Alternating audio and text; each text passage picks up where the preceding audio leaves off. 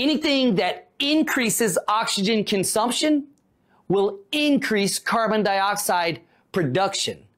Say that again. Anything that increases oxygen consumption will increase CO2 production. So what we see here is things like hyperthermia, things like a hypermetabolic state, or increased muscular activity. Now just think about all those things right there. All of those things will cause this, at the cellular level, more oxygen to be consumed. Therefore, more carbon dioxide is produced. Therefore, your end-tidal CO2 will raise in those conditions. Now, if you're like, okay, at the cellular level, that's cool, but what would cause it to decrease?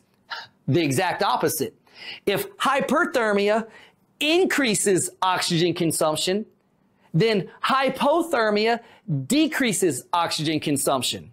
If a hypermetabolic state increases consumption, then a hypometabolic state decreases it.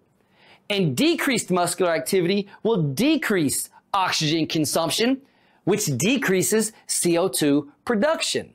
Therefore, your end-tidal CO2 will decrease in these states. Okay, that's at the cellular level.